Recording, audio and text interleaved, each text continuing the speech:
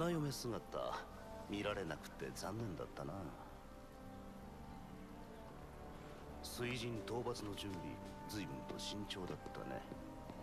軍動かすの結構大変？いらん心配だ。まあ異国出身の人間なんてって頭固いのもいるからね。ルナ・フレーナ様には会えた？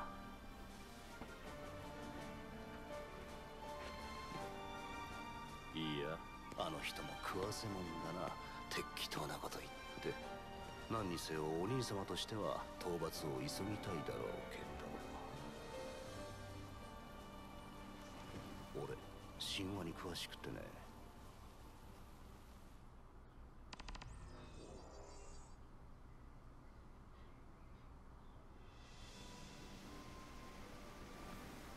海だ。なんかこういう船で旅してみたかったんだよね。インソムニアにいたらなかなかこういう機会はねえからな。どこまで行っても見える水平線、なんかすごいよね。神秘。オルティシエまではたっぷり時間があるからな。好きなだけ感動したらいい。船が着いたら他の国なんだよね。ああ、なんだか不思議な気分だな。やっと当初の目的地に着くってわけだ。苦労したよな。だがついて終わりじゃない。今度は水神なんだっけ？どんな性格の神様なんだろう神話では気性が荒いとされているが、相手がどうでもやんねえと。ルナ・フレーナ様も頑張ってくれてるんだもんね。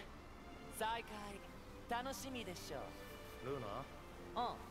まあ無事かどうか確認しねえと。ああ、まずはそこからだな。な。帝国領だってのがちと心配だ。心配ってルナ・フレーナ様？ルシス襲撃の目的の一つは指輪だ。相手がルナ・フレーナ様とはいえ、あの国がどんな手に出るかわからない。指輪がなきゃクリスタルがただの石だからな。ああ、そっか。でもなんで指輪はルナ・フレーナ様が？状況から考えると王都で陛下が託されたんだろうと思う。ずっと指輪を守りながらオルティシエにか。水神の方も大事だけどな。まずは会って解放してやんねえと。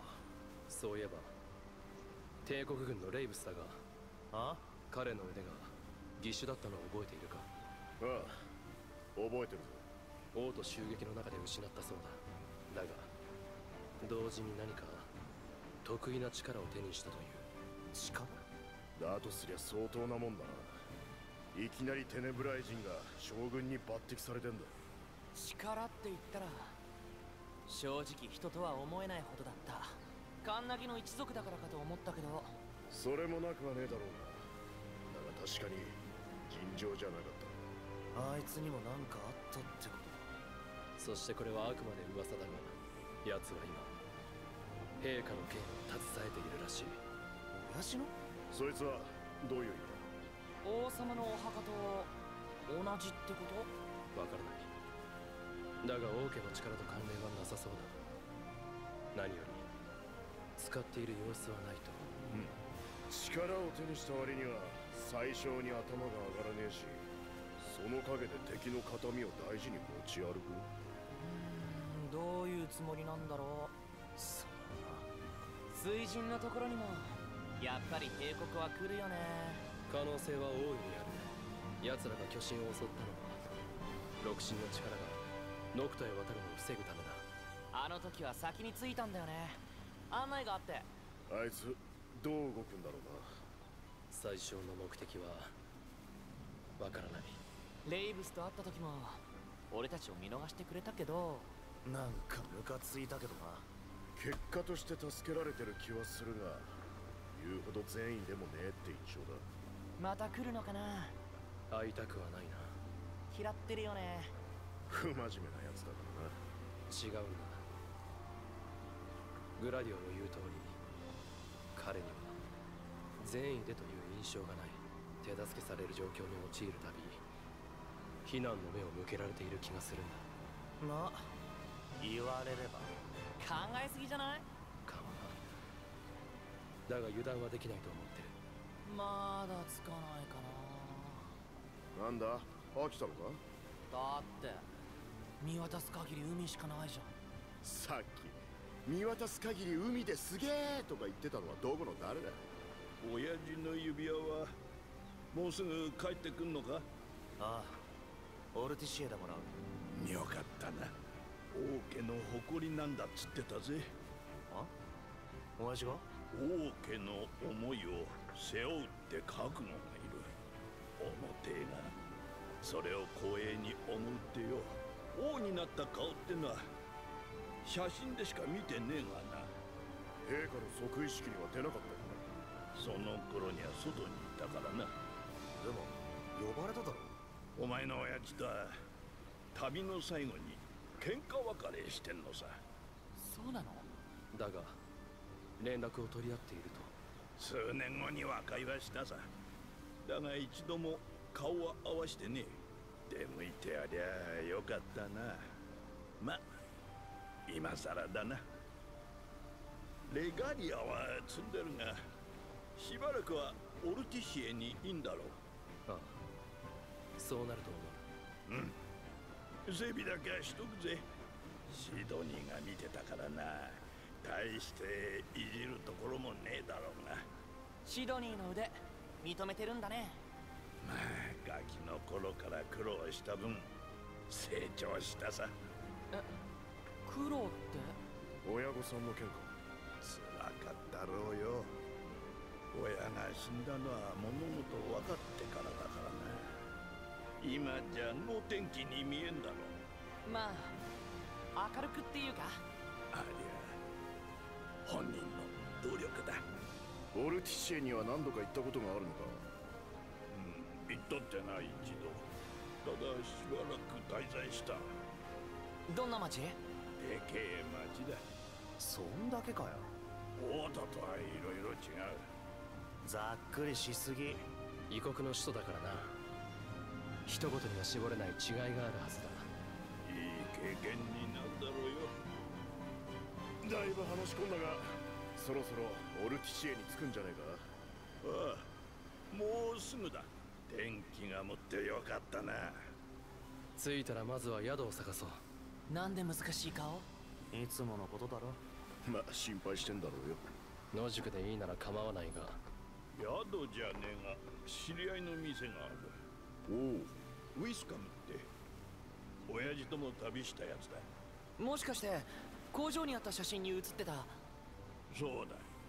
店はメシアだったか。まあ顔出してみな。あお。で、なんてとこだ？なんつったっけな。マーゴ。そんな名前だ。へえ。まあ探してみな。昔話の一つでも聞けるだろう。水人を目覚めさせる儀式を行うことについては演説の中で説明すると政府を通じて発表がありました。電波入った。一時は死亡されたという情報も流れていたルナ・フレーナ様ですが、この演説で上院式の襲撃事件以来初めて公の場に姿を見せることとなります。ルナフレーナ様の演説？らしい。おお、また世界が活気づくわ。ようやくお会いできそうだな。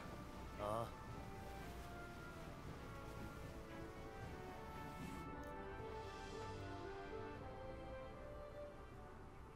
そこの船、通行証は？通行証？慌てんな。ちゃんとある。おり。随分と古いな。まあいい。行ってよし。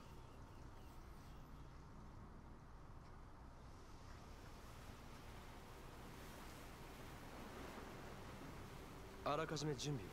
してねえよ。30年前のだ。古いってのはそういうことか。まさか通るとはな。そんなもんなのかよ。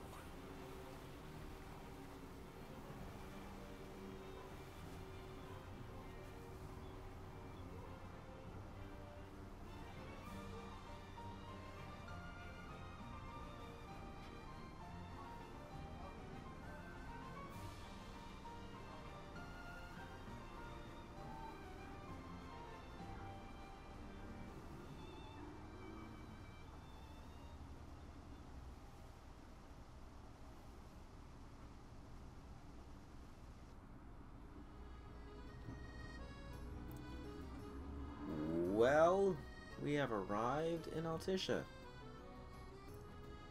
That was quite a view of the city. I have to say, that was probably one of the coolest sets I've seen. 通行証だけじゃねえのか。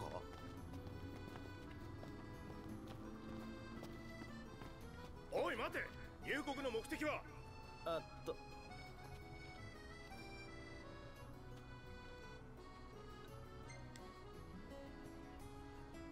シロ、任した。おい、俺に振んのか。これあの店だ。マーガに行くんだよ。聞いたことのない店だな。つまりあれか、裏の話か。では私に入国税として納めていただこう。額はこのくらいだな。なんで俺がこんな目に。おい、踏んだくられた分の金よこせ。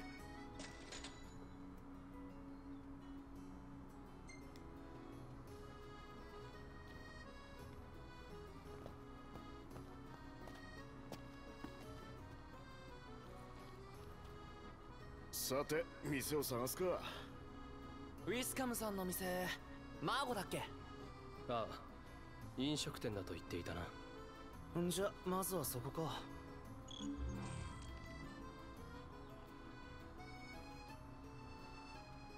案外でかい町だぜ。人多いな。次どこ行く？ Okay, well, I say this is a nice place to take a break. So we'll just save it right here, because I'm bushed,